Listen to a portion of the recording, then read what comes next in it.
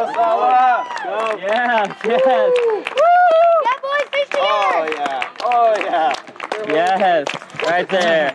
Nice. It was a fun run heading into the last K. I was like, oh. We were neck and neck. Yeah, so we're just like, before this race, we had the plan of tying. It's like, oh, let's go for it.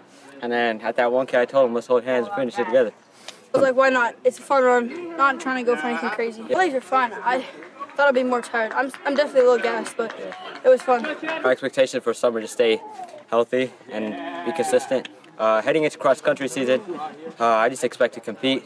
You know, that running and cross-country, it's not always just about running and stay focused. You can always go out there and have some fun.